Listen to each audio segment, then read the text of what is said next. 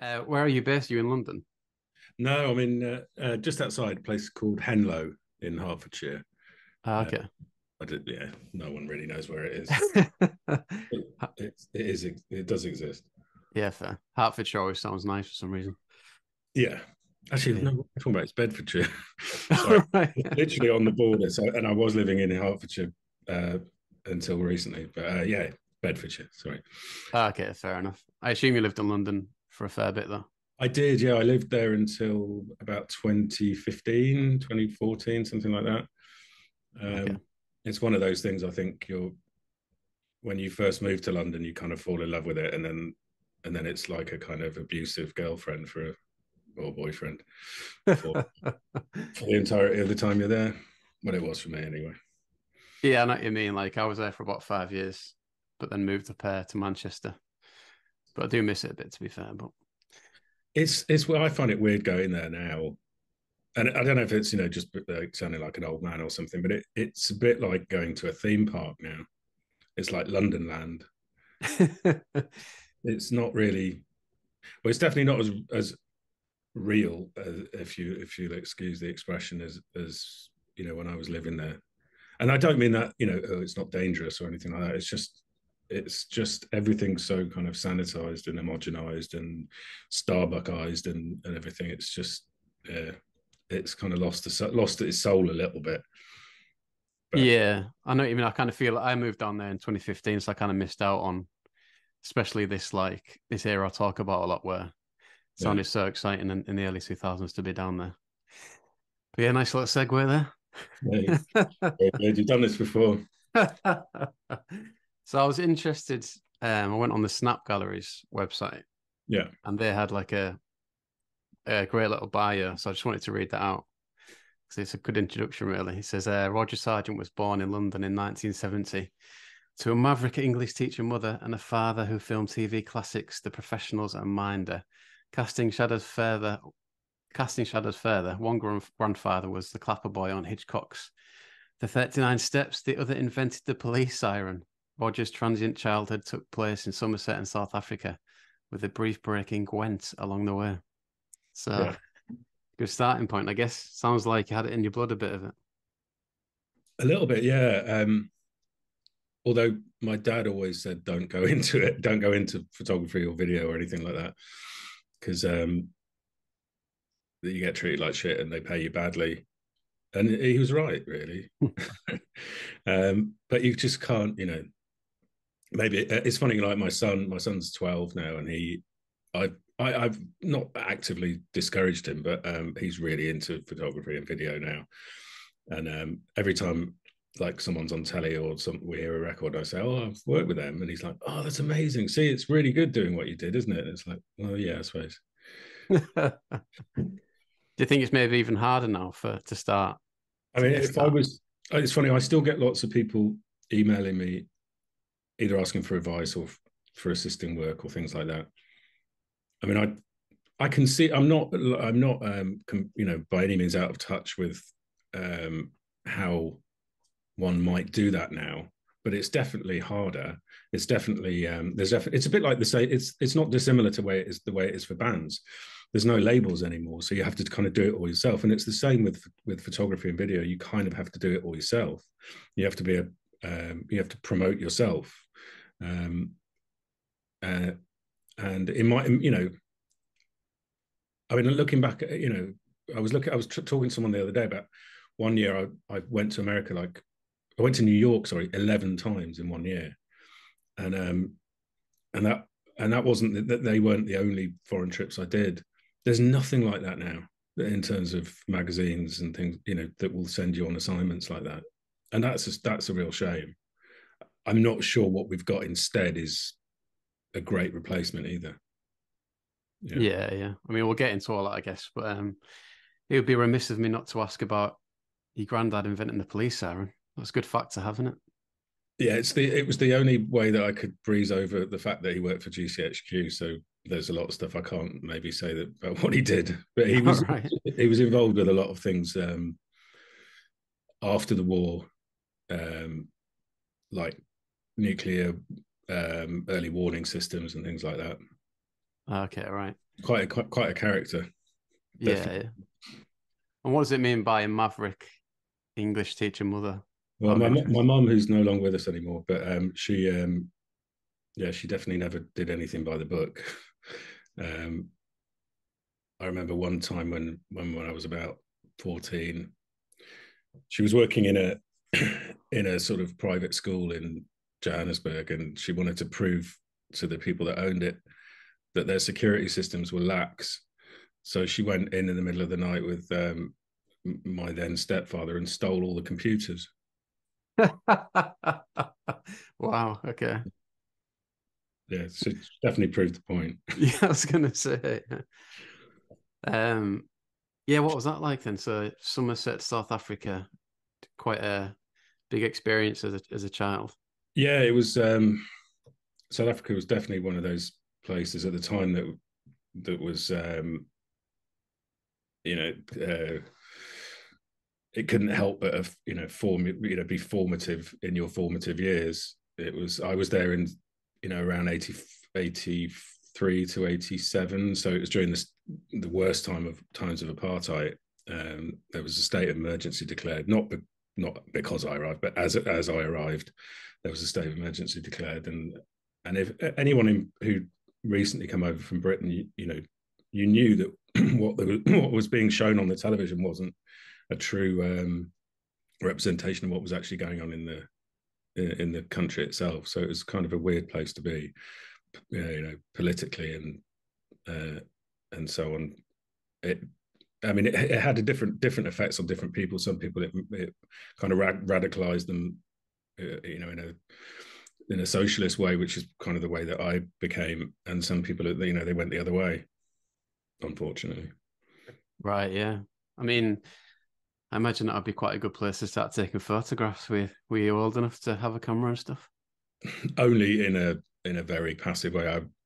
That's when I did start taking pictures, but it was mainly like the family stuff. Like I was always the one that was taking pictures when we were on holiday and stuff. But already like musically, because really most of my friends hated being there, and sort of hated the environment, and for various obvious reasons.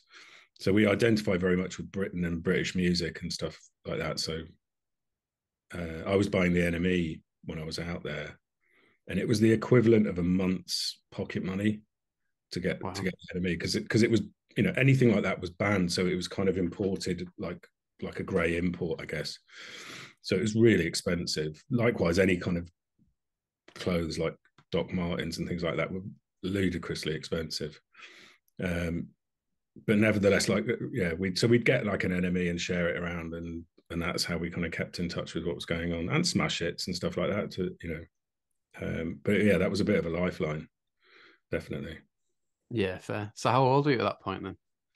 I was sort of between the age of 14 and 18, Okay. so Right, okay. proper formative years. Yeah, I was gonna say, yeah. So who was influencing your music taste up to that point then? Or what was kind of thing? Um, God, I listened to lots of different things, from the Smiths, Madness, right up to Crass, Conflict, Rudimentary Penile. I got very into kind of left wing, left field punk rock music, especially more so when I got back to the UK as well. But yeah, just anything really that identified with where we'd come from.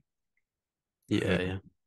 I'm always interested about the Rodriguez story as well. Do you remember Rodriguez being a big deal in South Africa at that point? Yeah? Not at the time. Like, Okay, right.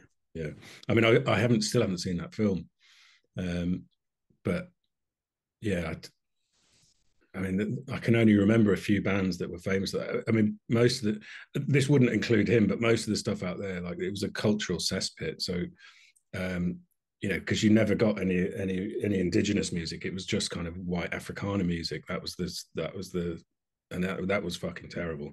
Fair play, yeah. So yeah, you mentioned going back to the UK then, and you ended up on the a course with a renowned documentary photographer called David Hearn. Is that Yeah, right? So Yeah. how did that come around? Um, I originally started doing photography as an elective at sixth form college, and it was really because I think the only other options were things that involved getting really cold and muddy in the winter, and that didn't strike me as much fun. So, and they were talking about lots of darkroom work and things like that. So I thought that would be nice and warm. And I was in Derbyshire at the time, and I eventually kind of used it as a way to get into gigs because I'd sort of give people photographs and so on. And I built up a bit of a portfolio of work, and there were a few of us that were applying to this college in Newport, and it was back then it was renowned as like the sort of best in the country or the best in the world or whatever. And a friend of mine went for his interview the day before I did, and when I spoke to him and got back, he just went, "You've got absolutely no chance of getting in. There's just no way. It's really hard." And so I kind of went without any nerves at all, and just went on about all the bands that I loved and taking pictures of them and all this sort of stuff. And they for whatever reason, they let me in. Yes, and what was it like working? Were you working directly with David Herman? He by that stage he was more like a visiting lecturer. He was still running the course, but he wasn't the head of the course anymore. So it was Daniel Meadows and Clive Landon were the heads then, who were equally fantastic. I mean, it was an incredible course to do. It was really intensive, so we would be out shooting from 9 in the morning till 6, 7, 8, 9 at night. The camaraderie was amazing. The first half of the course was pretty much getting you to learn the skills of taking pictures rather than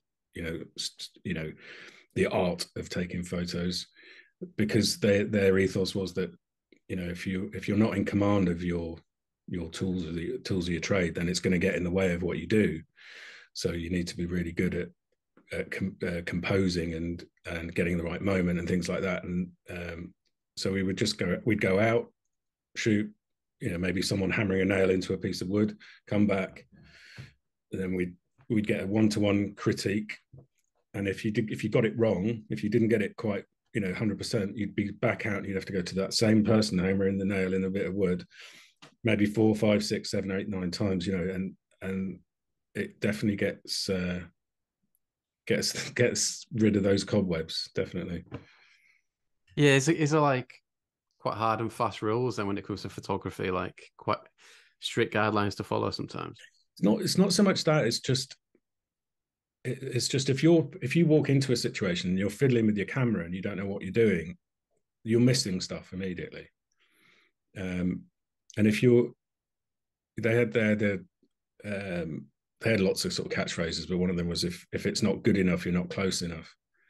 And that can work on a couple of levels, but essentially you need to be familiar with what you're doing, and not be afraid of it. And those kind of watchwords stayed with me forever, really. You had a bit of an insight to like filmmaking with your dad anyway, kind of thing. A little bit, yeah.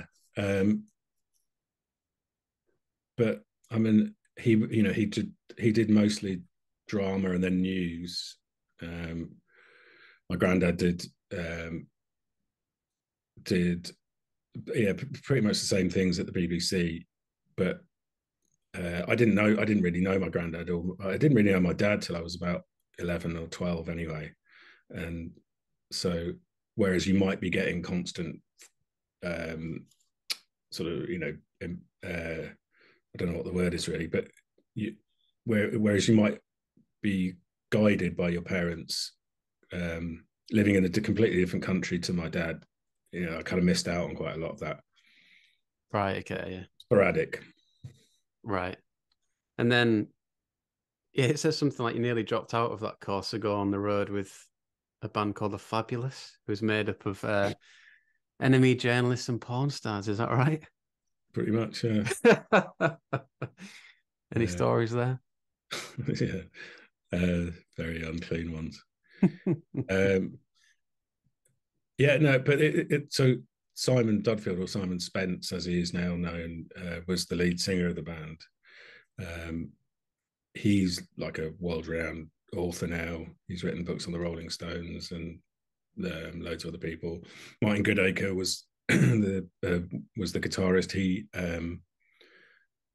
He took probably the most famous picture of Kurt Cobain, the one that was on the NME cover when Kurt died.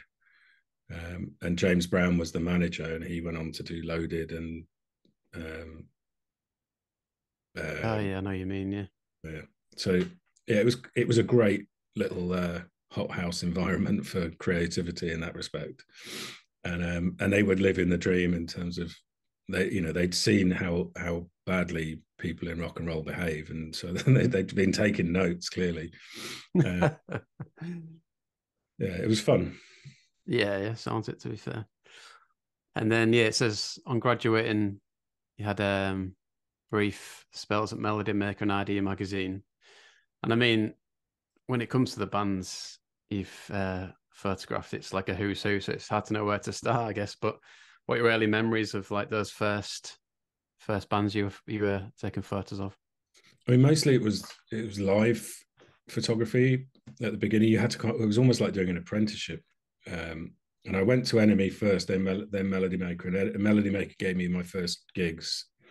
And weirdly, I think Rage Against the Machine might have been one of the first gigs I did for Melody Maker, which is insane. It was at the Underworld, and it was only half full.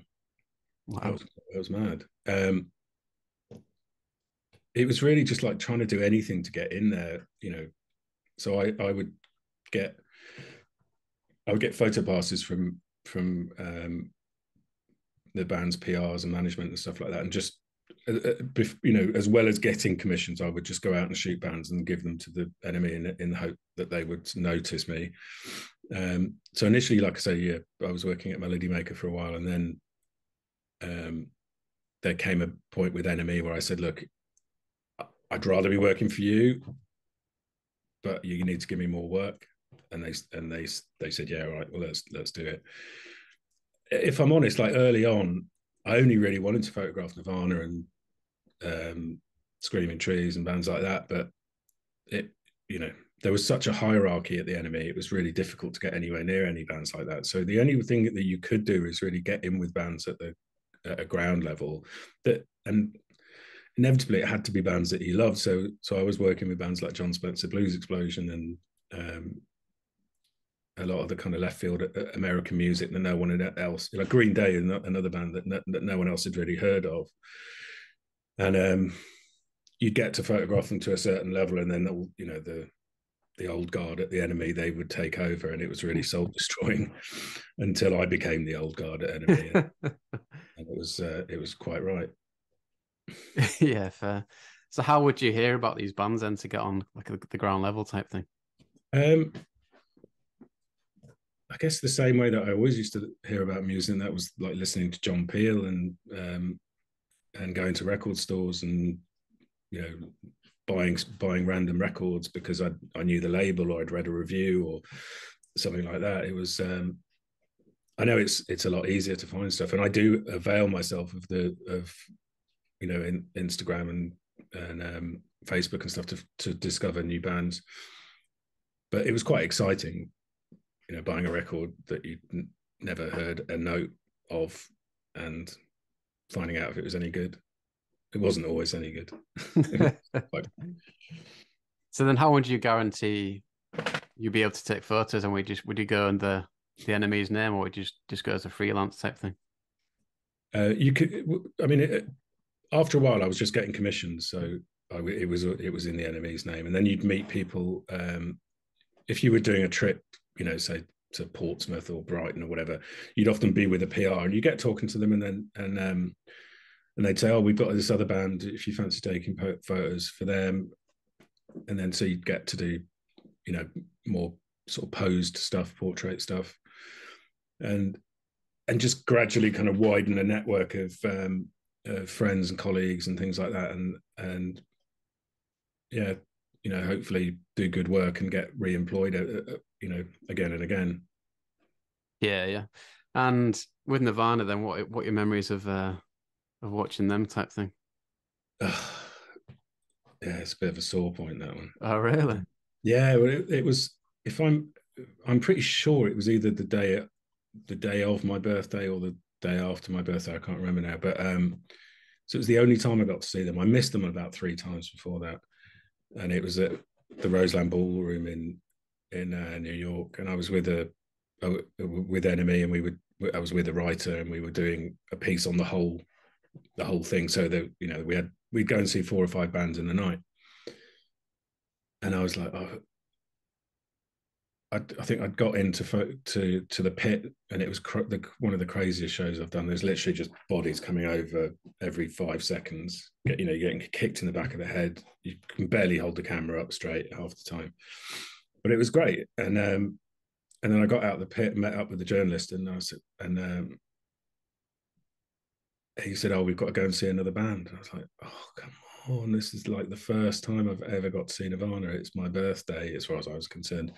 And no, so we had to go and see Juliana Hatfield, who was great and everything, but it literally played at an empty venue Right. somewhere else in New York. And So how many songs did you have to leave after with Nirvana? it was about 6, maybe 8, Okay. something like that. So I got to see a few, but it wasn't. Yeah, it wasn't ideal. Yeah. And what year was that? Um, 94. Right. Okay. Yeah. So Well, really, like their kind of massive period, obviously. yeah, I mean that Roseland show apparently is legendary now. There's clips online and stuff like that. It's the one where he was wearing that black and red jumper. But yeah, a bit gutted. Yeah. Fair enough. At least you saw them there. Yeah, And then I saw you did an exhibition of Oasis, so I'm guessing you must have started taking photos of them fairly early. yeah, I did the first London show. I think it was the first London show anyway. When they played the Water Rats, it was like a showcase gig for that Creation put on, and I got a picture of I just partly being in the right place. I got a picture of Liam looking right into the camera that they ended up using for adverts and stuff when Supersonic came out, and sort of grew a relationship with Creation. I ended up being this sounds a bit more exciting than it was, but ended up being their in-house photographer, brackets with the exception of Oasis. um, Although I did get to shoot them a lot more because of doing that. And yeah, got to go to a hell of a lot of Oasis shows, and don't remember many of them. Yeah, so on Instagram, Big Scott Energy was asking how many times have you seen Oasis live and when was the first time? So we've covered the first time, but you're saying a lot of times you saw them basically. Yeah. I really couldn't say how many. I mean, probably if I sat down, but I'm guessing in the region of 50. Wow, yeah. Yeah, because a lot of they do like 3 nights in a row, and I'd be there for all of those, and yeah, because if you had a bit of a relationship with a band, NME would tend to send you to do that band, especially if they were difficult, which Oasis often were. Yeah, they'd send people that had a bit of a relationship, so that helped. Yeah, fair. And were you big into them in general and in terms of the music? Yeah, definitely. It was. I mean, it definitely felt like there was something going on, and I'd been. What I was going to say actually earlier was that up until then, up until kind of new wave, I don't know if you know what that was or when that was, but it was just before Britpop, and so it was like a sort of proto Britpop movement that never really went anywhere. But if it hadn't happened, Britpop may not have happened. But up until then, it was pretty fucking diabolical. Apart from some of the American bands, it was just dire. So when Britpop, for want of a better word, came along, it was nice to be part of something exciting again. Yeah. And how do you feel like Britpop compares to what was going on in the early 2000s? Is there any like notable differences, do you think? It's weird being like kind of being part of both times, or being involved in both times. I'd say that the early 2000s was it definitely it definitely felt kind of grittier and less organized by labels and things like that. There was the labels jumped on bands in the Britpop days, and they were all trying to get the next Oasis, whereas I think they were a little bit terrified of bands like the Libertines. So it wasn't really the same kind of reaction, and it definitely felt earthier. If that's a kind way of saying it, I suppose. I mean, the drugs were kind of nastier, and it was like Britpop was very much. I mean, there was a bit of smack and stuff around, but it was basically cocaine. But in the early thousands, it was crack, heroin, and cocaine. It was all the kids doing it as well, and that wasn't nice. Yeah, I mean, you mentioned the Libertines, and obviously taken many iconic photos of them. Like, what your early memories of being around them kind of thing, or how did you first hear about them? First heard about it, I'd moved out of London. I one of the many times that I'd considered quitting the business, and I'd moved out of London, and a friend of mine who's their press officer said, "Look, I've got this. I think I'm going to be working with this really good band. Come and see them." And I was like, "Oh, fuck, all right." So I would live quite far out, so I drove in like about an hour and a half. Drove into London to Cherry Jam where they were playing, and I don't think they'd been signed yet. They were just about to be signed, and it was exciting. It was genuinely. It was really shambolic, but it was really exciting and a little bit frightening, which is kind of ticks boxes for me with bands. Yeah. So I kind of jumped on the roller coaster and just to see where it went. Yeah, I mean, it seems like you were there throughout the whole journey, really. Yeah. So it's interesting to get your take on things. Like, how quickly did things get a bit fraught and a bit dark, do you think? I'd say it was really good, positive. Well, it seemed to me anyway, really good, positive fun until the first Up the Bracket tour. And I remember we were coming back from you may know better than me on this, but I'm pretty sure we were coming up from Birmingham or Manchester, and Peter just got off the bus, and he was supposed to get back on and didn't, and then nobody saw him again, and that just seemed odd to me. Above and beyond, wanting to do drugs or anything like that, I think looking back now, it's easy to see in hindsight, but I think it was probably like a mental health issue, really. Because I know now that he gets really really stressed about shows, and I think if there are too many shows in a row, it's not good for him. I think it's probably like most of the things in our lives, if that's the way you are when you're younger, it's probably going to be the same when it's probably going to be true when you're older as well. So I think it's probably that. I think the drugs were a crutch for that more than anything else. And you say like you're traveling with them and stuff. So I guess I've talked with a photographer who said it's a lot of it's about building relationships with bands and people. Were you able to, like, I don't know, build a good relationship with them from the off type thing? Pretty much, yeah. There was a bit of a kind of baptism of fire initially. We'd go out quite a lot in London, and I'd end up back at the Albion Rooms, and I was a bit older than them, but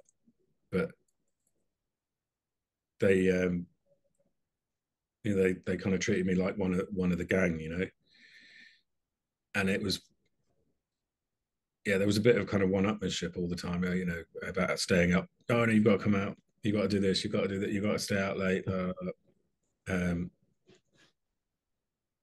Yeah, almost like a kind of initiation into a gang or something. Did it indie pass with flying colours type thing? Yeah, I've never been known to let people down in that department. And then I was interested in the Future Legends exhibition you did. Was that a kind of thing around quite a few bands of that time? So yeah, that was after the Libertines exhibition that I did. Proud were keen to do something else that after the success of the Libs exhibition, because the Libs exhibition was only on for 3 days. They didn't think Proud didn't really want to do it, so they gave me so in between exhibitions they have a 3-day changeover time. So they break everything down, start putting the next one up, and they said you can have the space in between 2 exhibitions to do your Libertines exhibition. And it sounds really braggy, but it's true. They had more people through the door in those 3 days than they'd ever had for any other exhibition that they'd ever done. So they were quite keen to do something else. And I thought the kind of best thing, and this is kind of going back to where I'd come from at university or college, sorry, because it wasn't at university, would be to do almost like a survey. It sounds boring if I put it like that, but almost like a survey of the bands that were around at the time. And not all of them ended up as future legends, obviously, but it was just to kind of encapsulate what was going on at that moment, because it was. Yeah, I saw your caption on one of was it a photo with Block Party? Said that you kind of almost demanded to take photos of them because you thought they were going to be great, type of thing. Yeah. I just heard one single. That was the thing. There were so many great bands putting out great records. Some of them only ever put out one great record, but it was it didn't feel like they were all trying to copy each other's sound either. Have a website anymore or something? Not at the moment. No, I've kind of let everything lapse because during COVID I decided to study. Okay. That's kind of what I've been doing for the last 3 years. So I've just kind of let everything lapse. So I've just got my Instagram, which I've just literally in the last few days the last 2 weeks started working again. Just it's weird. I've did a couple of shoots recently, and I kind of starting to fall in love with photography again, because I hadn't really done a lot of photography in the last 10, 15 years. But going through my old stuff and yeah, it's kind of reinvigorated me a little bit. I'm not sure where I'm going to go afterwards and how much work I'll choose to do. I'll just see where it goes. It's really easy to burn out doing this sort of thing, because you'll do one good shoot and then you'll get asked to photograph another band, 4 people, 4 blokes, and then another band, 4 blokes, another band, 4 blokes, and it starts to get incredibly monotonous. And I don't have the longest attention span in the world. So that's why I've ended up managing bands. I've had a record label. Now I'm studying. I just can't mentally keep still. So here we are. What have you been studying out of interest then? Psychology. By psychology. Psychology, right? Okay, that's interesting. Is that something you've always been interested in then? Yeah, very much so. Very much so. Yeah. I mean, it's a fair amount since my son was born. My son has autism, so there's an element to that. But yeah, I've always been really fascinated, and yeah, lockdown seemed like a really good opportunity to take a look at that.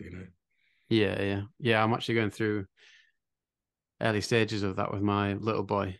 He's we know he's neurodivergent to some degree, but we're trying to get all the help in place before he starts school. It's a bit of a learning curve for us as well. Yeah, it's tricky because you don't always get the help that you need at schools and things like that. And yeah, you're right, to get it in place as early as possible. It took us 5 years to get it. Wow, okay. Because he's very high functioning. So, but that doesn't always mean that everything's happy go lucky. Yeah. No, it's certainly a few ups and downs. Yeah.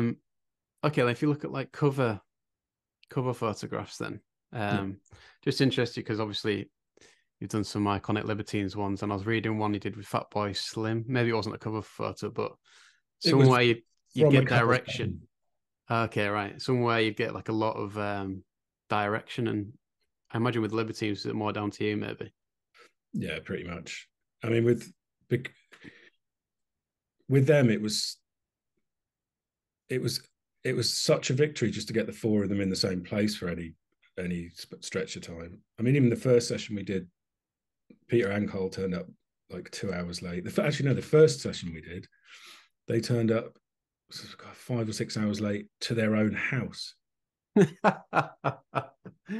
which is pretty spectacular. So it kind of set the standard for going forwards. So yeah, I mean, I always tended to work quite quickly anyway. In my previous life, I did a lot of rap and hip hop acts who don't, they're huge and don't give you a lot of time. So I was quite used to working quickly, and so it would have been nice to be a lot more studious about working with them, but it just doesn't work like that.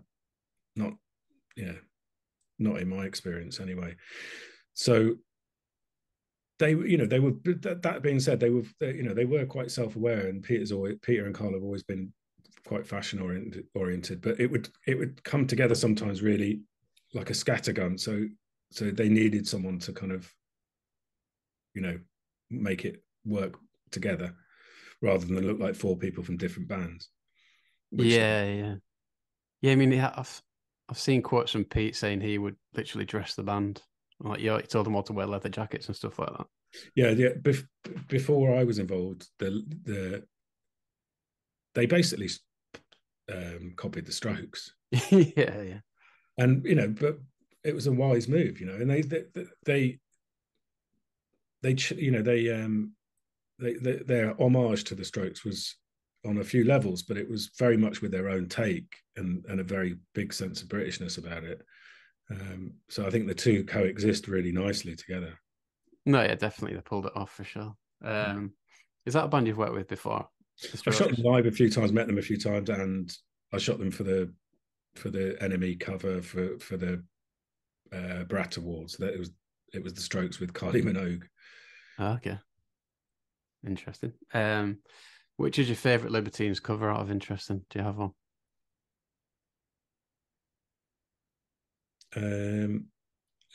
Probably from the second album, just because it was such a rigmarole to get it all together. Literally camping outside Peter's flat for 4 hours, knocking on his door, trying to get him to approve it. Yeah, fair. And then moving into album covers, then obviously the famous second album cover at the Tap and Tin. Did you expect that to be as iconic as it was? No, not at all. I mean, I knew that there'd be something quite good that would come out of it, but not anything like that. Yeah. And what are your memories of that night, really? Obviously, it's gone down in folklore kind of thing. Oh yeah, it was. I mean, it was incredible. It was really emotional. I'd gone to the prison with Carl in the morning to meet Peter, and then just left them to their own devices for a few hours. Carl was horribly drunk by the time I met up with him later. I think because of the nerves and everything, he'd just been drinking all day, and yeah, it was one of the best shows I've ever been to, without a doubt. Just so joyful. Yeah. We had spoke to Dean Fragile recently about the gig, and it's interesting because I was asking him about early Baby Shambles, and you've posted some recent pictures from early Baby Shambles gigs, Yeah. and he was kind of he was mixed about that whole time. He says it was like he doesn't look back on it massively fondly. He wanted the Libertines to stay together. Like, what do you remember from that time? Well, yeah. I mean, it obviously everyone wanted them to stay together, but the circumstances were so terrible. I mean, everything that happened was just diabolical, really. And the reactions to it were diabolical. And for them to have stayed together under those circumstances would have been catastrophic. So it was the the lesser of many evils, the band splitting up and forming other bands, and at least they're still alive. Just about. Yeah. I mean, it's an exciting time to look back on. Some of those like Baby Shambles gigs, really good kind of thing. And then the idea for the book, really, with Anthony Thornton, was that a bit of a no-brainer when you got together, type thing? Yeah, I mean, Anthony and I had been around almost as long as each other, around the libs scene or whatever you want to call it. And I can't, I can't even remember ever having a conversation about let's do a book, but I think we must have done it. But like you say, I think it was just a no-brainer. We've got to do something that covers the whole thing, and it was so egalitarian. The idea to do something with equal pictures and words. It was a little pool of joy in the middle of sort of horror. Yeah, fair.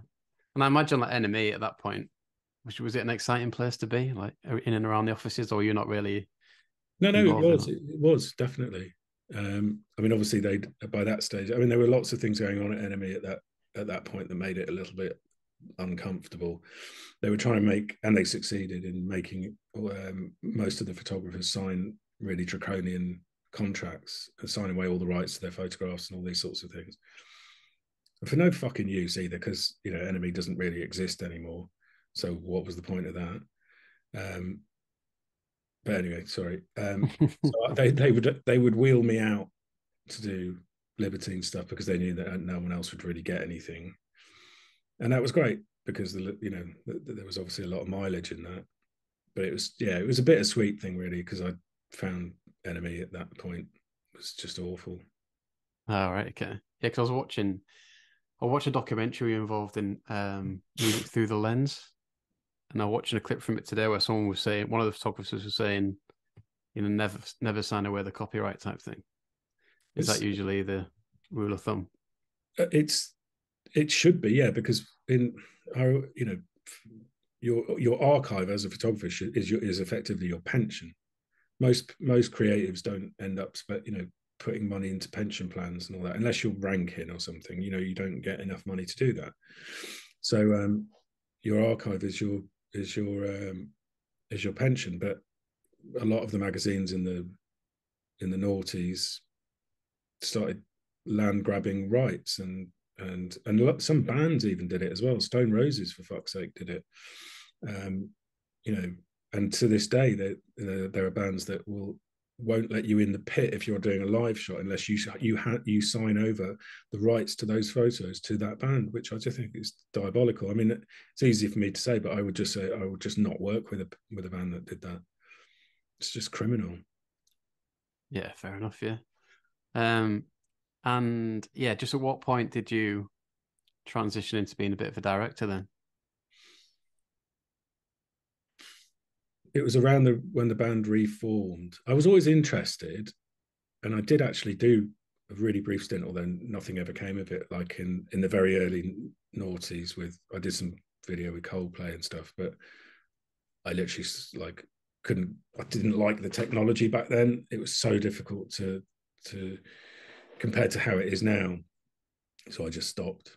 But yeah, when the band reformed, there was interest in the documentary, and it was just seemed like the management just said, we can't imagine sort of letting anyone else in at this stage. It would be really difficult. So would you do it? And I said, yes, thank you. I'll give it a go.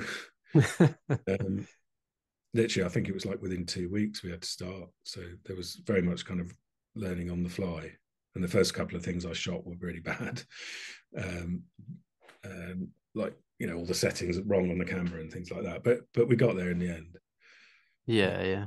And then I mean, go on, sorry. So no, I was just going to say, and then I inevitably started doing music videos and really enjoyed that. But it's like anything, you can burn out. I mean, I love Trampoline, but I've done 26 videos for Trampoline, Right. which has got to be some kind of record for me. And I would always work with them.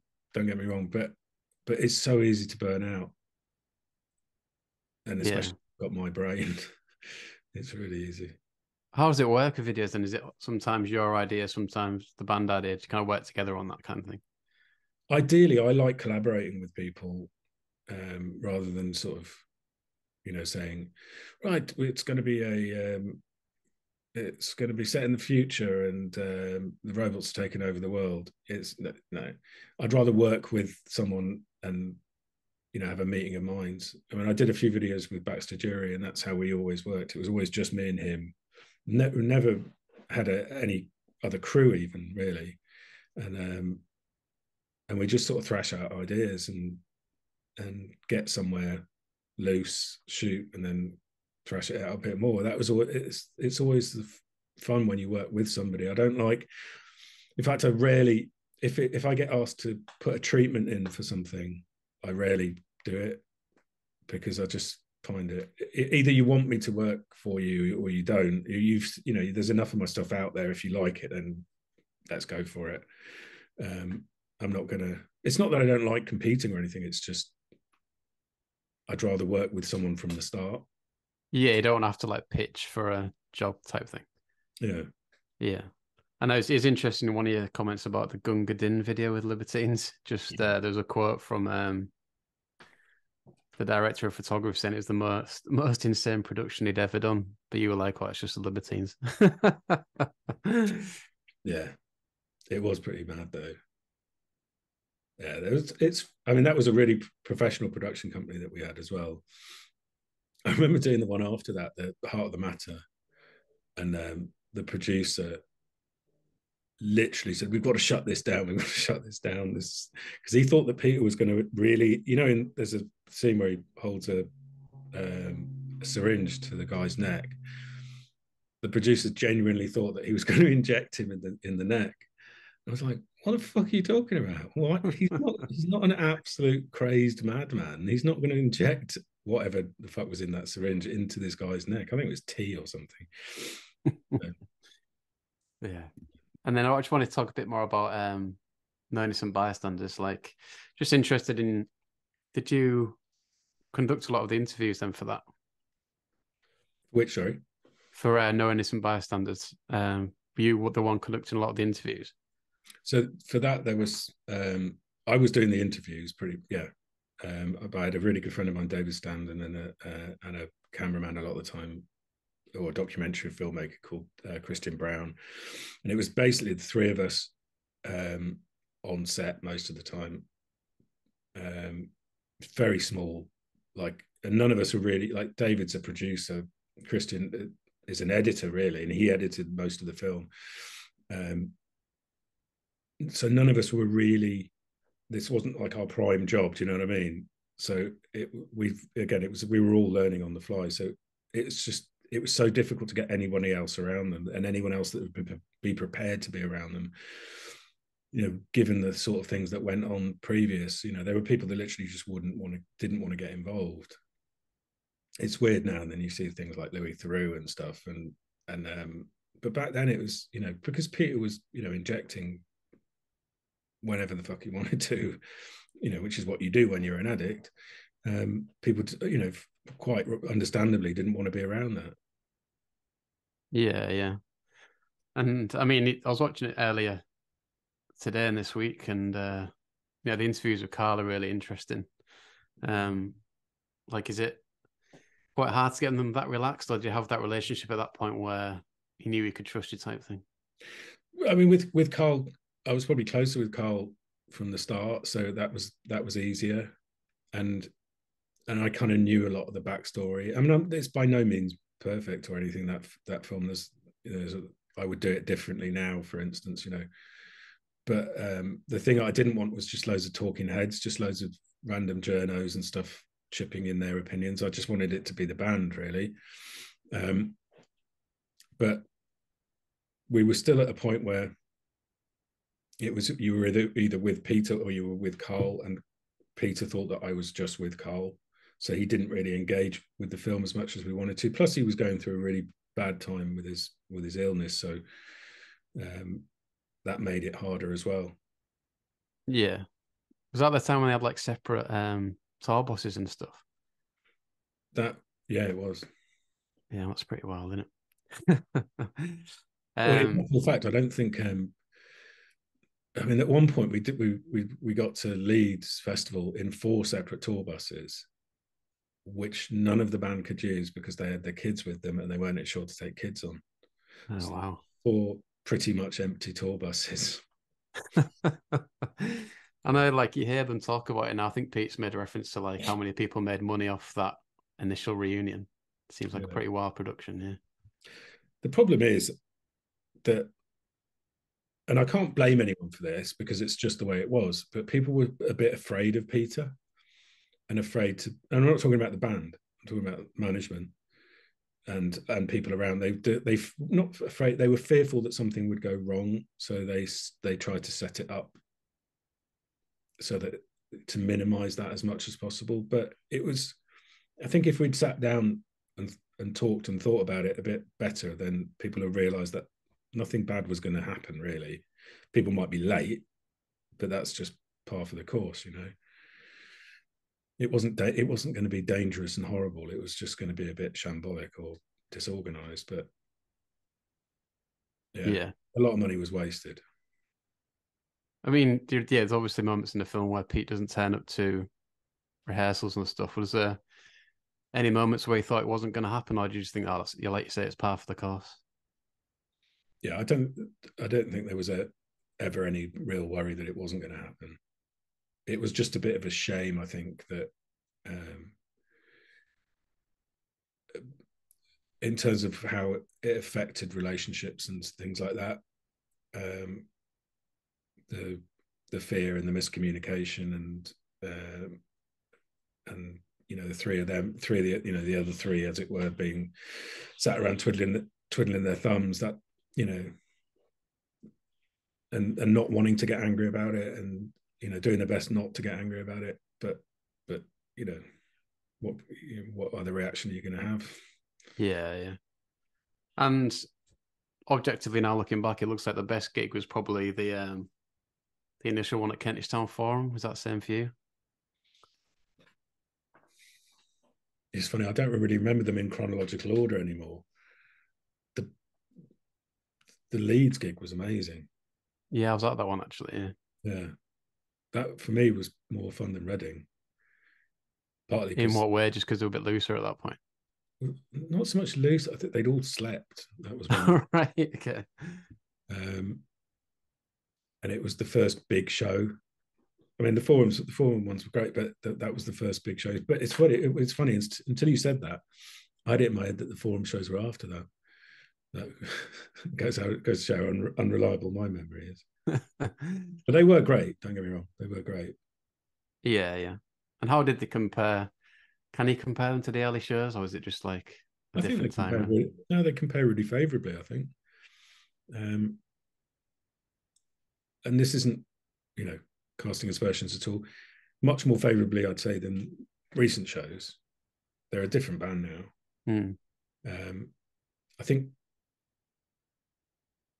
this isn't a good thing, obviously, but I think because of the kind of weirdness and the sort of strained relations and stuff like that, that's why they would compare to the early shows. Whereas now there's a lot more harmony. Since the second album, you know, not the second album, the third album, there's a lot more harmony in the band, so things are a lot easier in that respect. But that definitely wasn't what it was like when they first reformed. So it did kind of felt like we were just carrying on. Yeah, yeah. And the name of that film, does it come from that photo you took of the band where it's got that graffiti in the background? Yeah. That's like a happy accident type thing. That we were gonna use that in the film anyway, and it just seemed like, yeah, it just that is a Burroughs quote, and I always remember it being really resonant with, especially around the time Peter got chucked out of the band and things like that.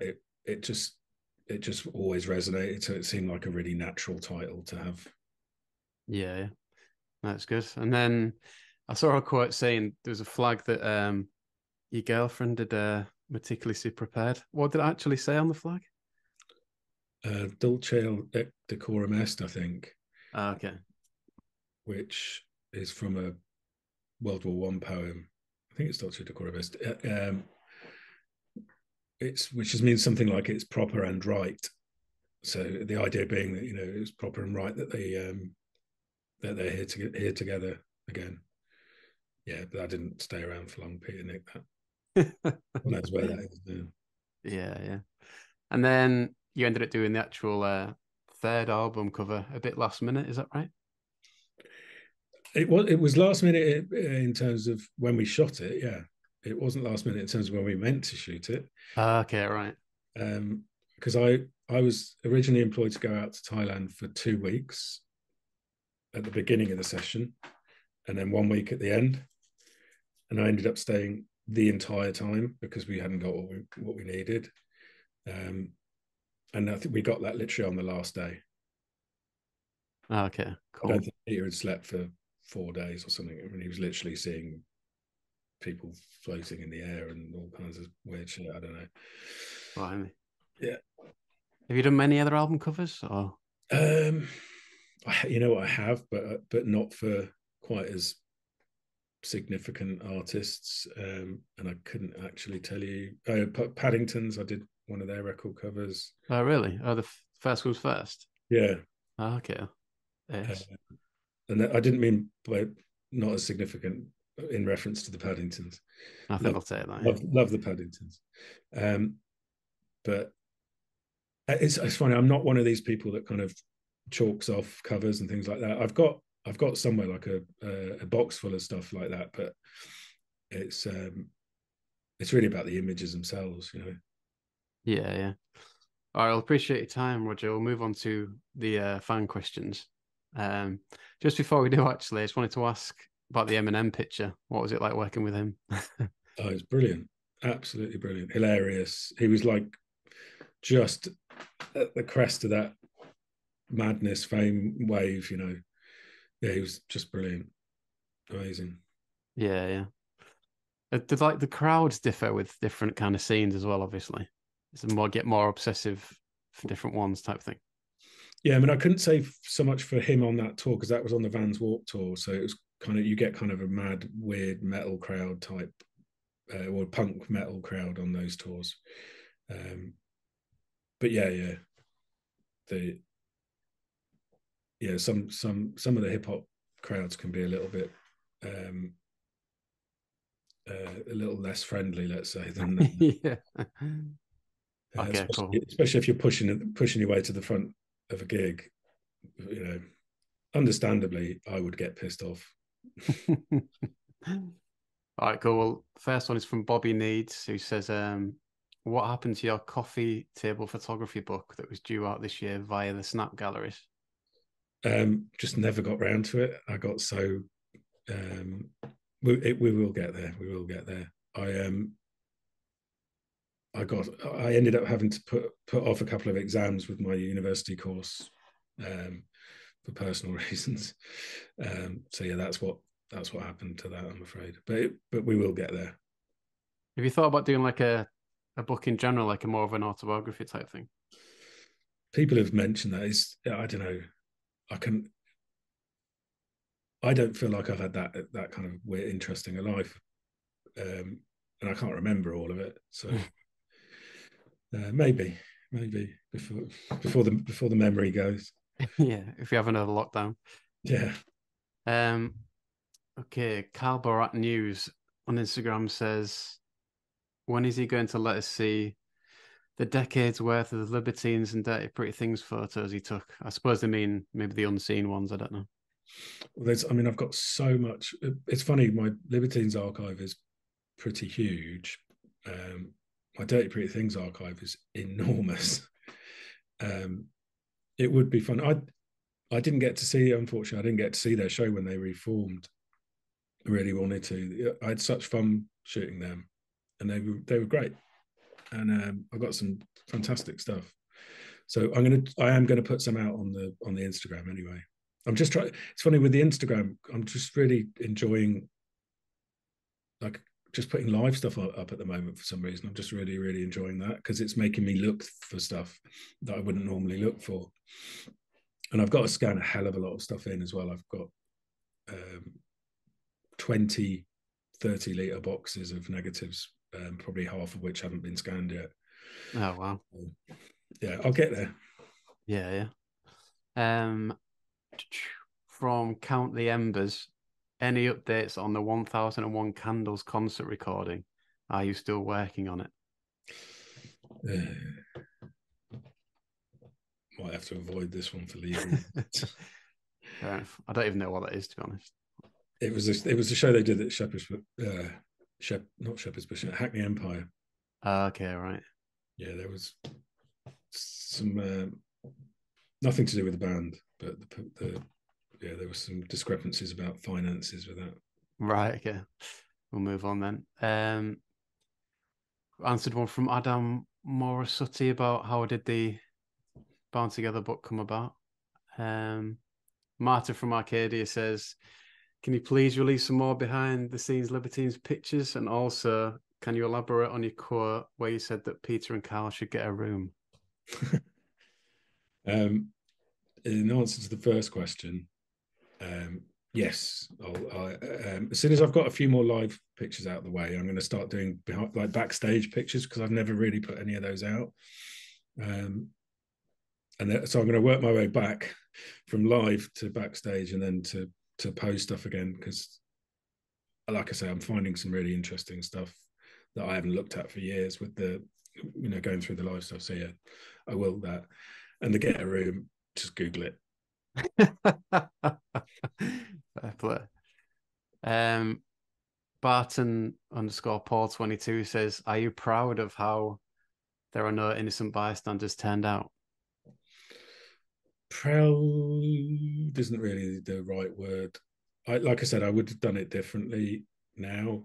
I'd have done it differently probably a year later. It's kind of beautiful but flawed. Yeah. Ian Gilbert says, I don't know if you'll know the answer to this, but will there ever be a chance the Libertines will tour the US? I sort of know the answer to that, but I can't really talk about it on here. I think in the long run, yes, but there's some work to be done first. Yeah. Can imagine with visas and the like. Yeah.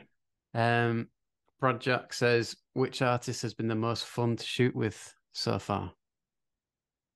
Can you pin it down to one?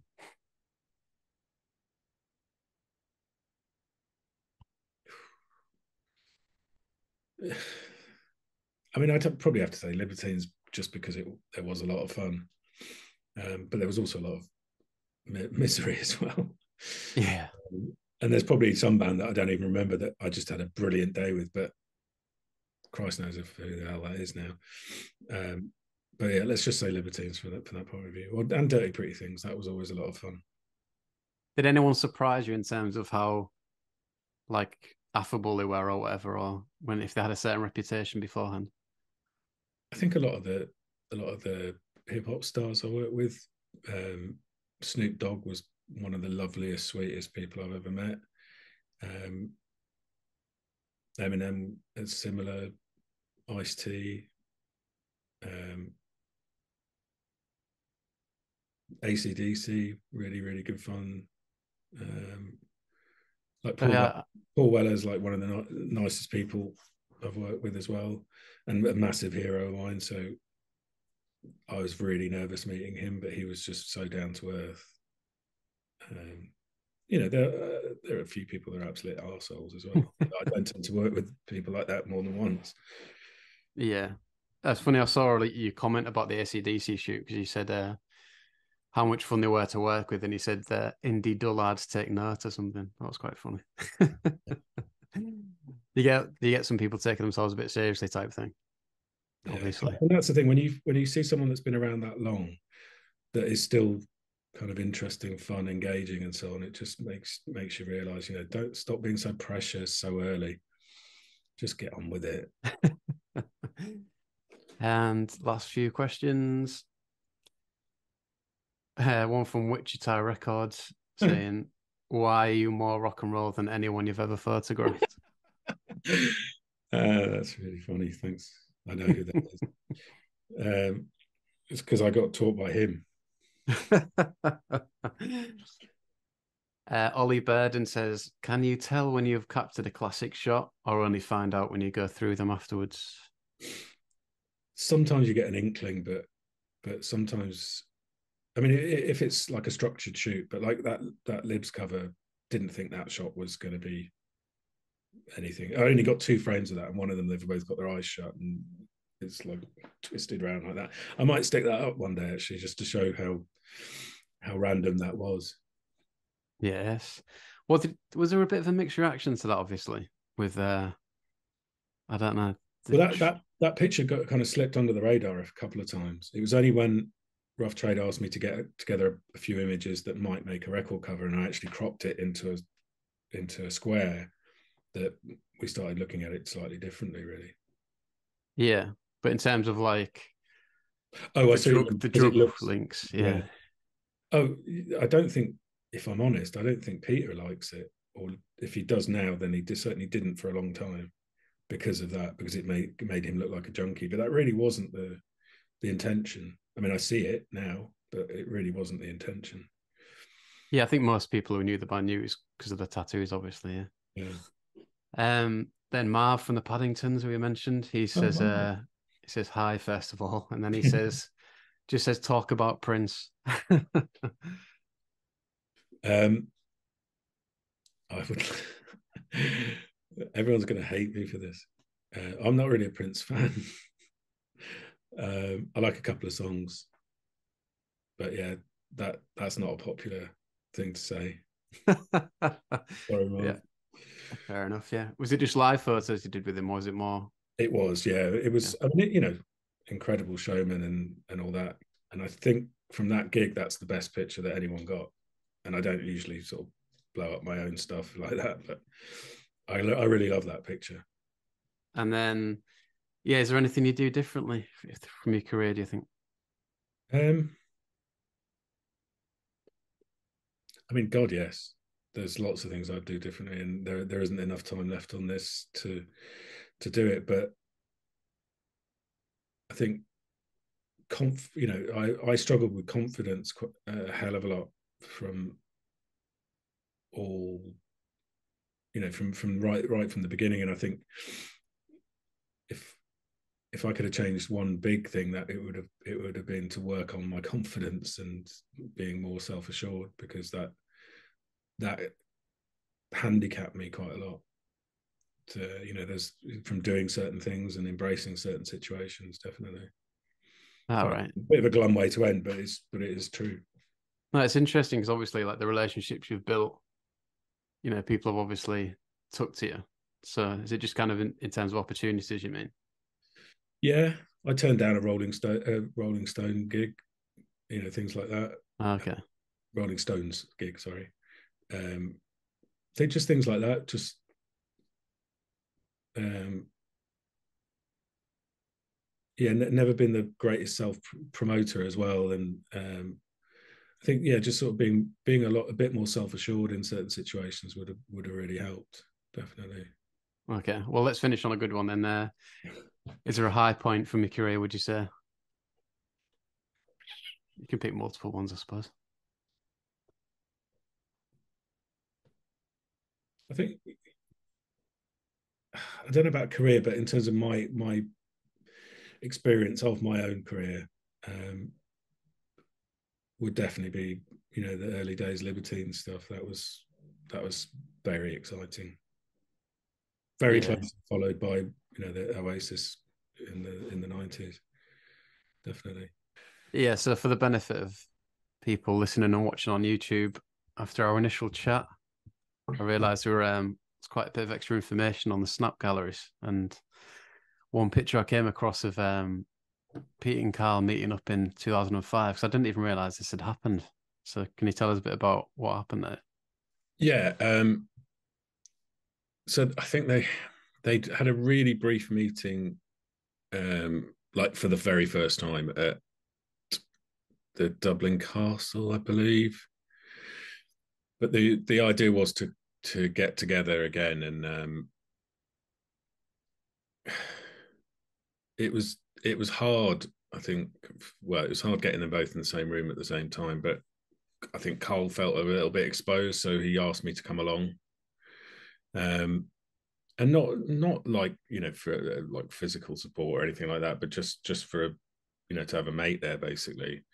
And and I know it may sound a bit weird, but I just thought it probably best just to fall into old ways, which would be to have my camera with me and to carry on, because they never really bothered, whether or not they noticed me or not.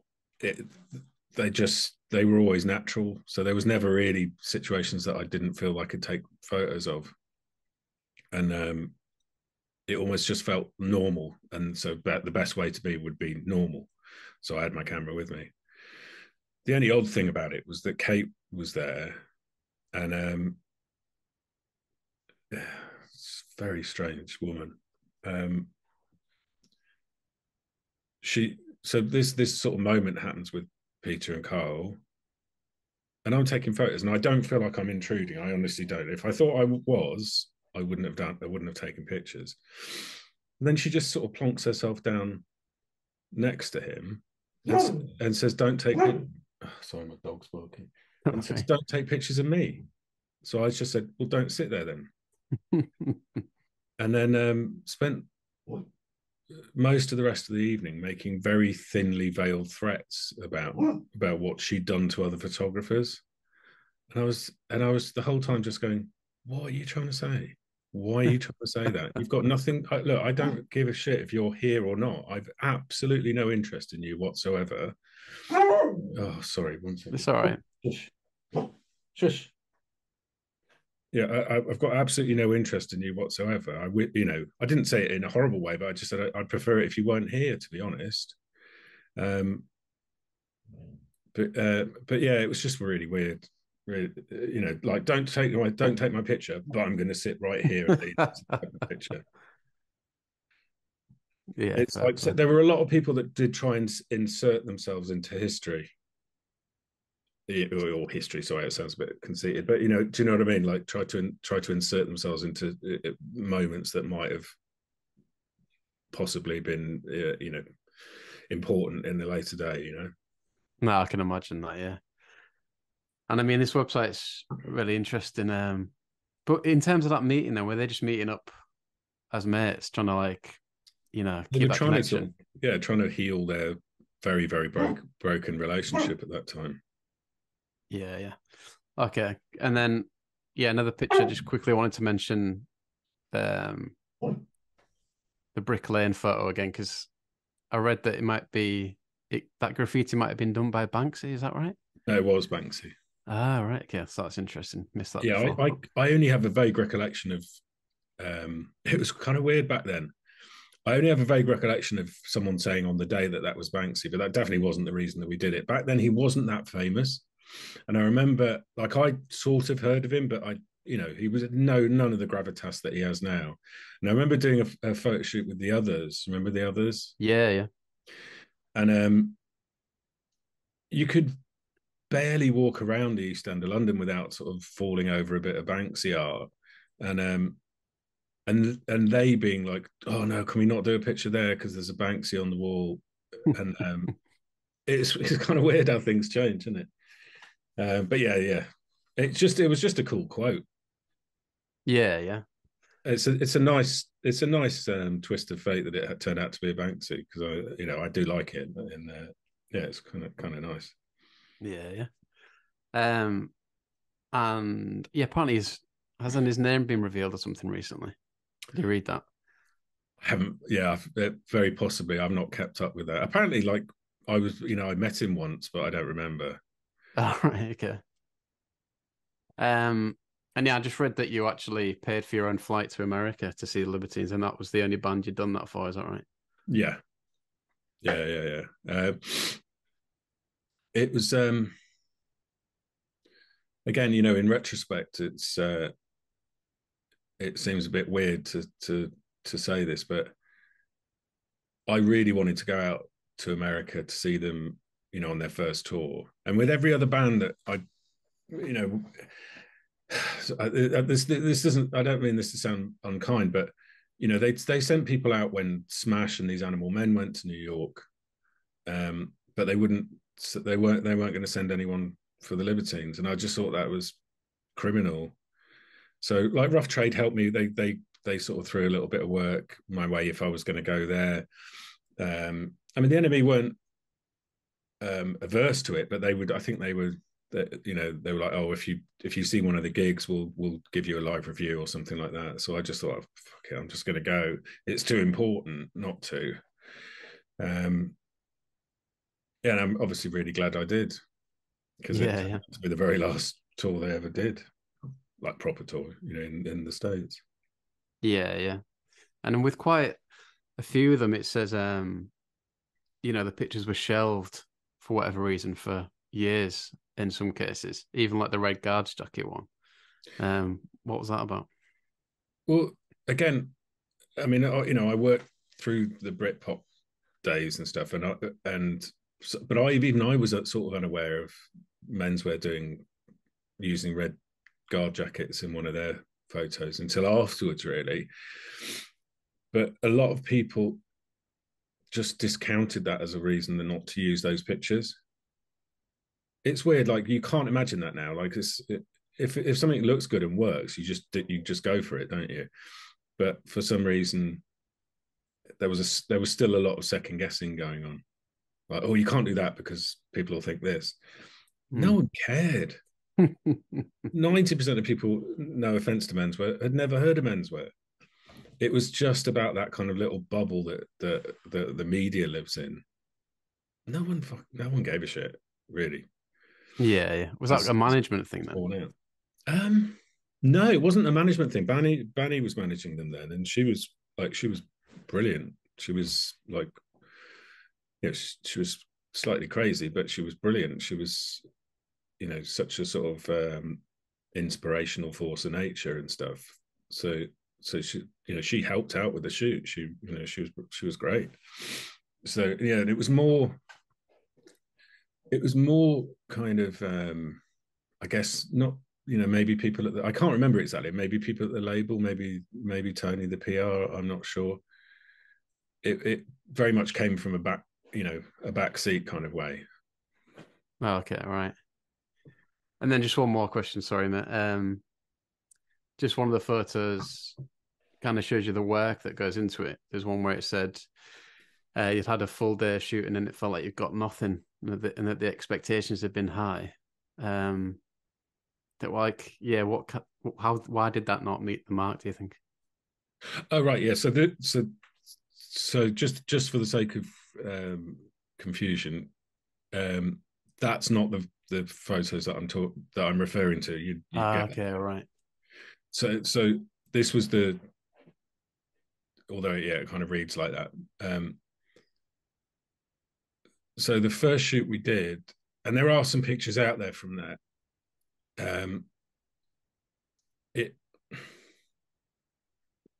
Like I say, they all wore different clothes. They looked like four people from four different bands. It was their first proper shoot, so it's understandable.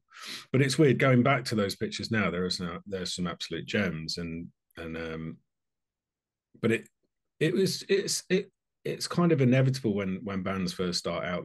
They need a bit of time to get used to themselves and work out what they are and who they are. So this was the second shoot a couple of weeks later, and we had better ideas of what was going to work. And I'm a big fan of uniformity and making people feel like they belong together, and that's what we aim for with this.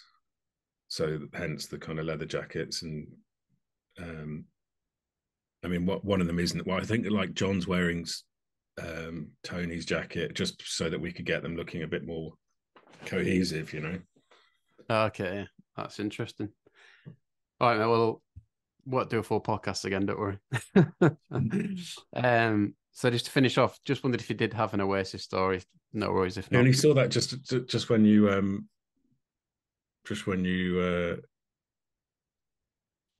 sorry, when I read that email. The only thing I can just vaguely remember was, and it's not a brilliant story, but it's just the first time I saw them at that at that Water Rat show, and I was right at the front the whole time, and I got that picture with Liam looking into the camera, and it was impressive. You know, it was the first sort of impressive band I'd seen for a long time. But I just always remember when the show finished.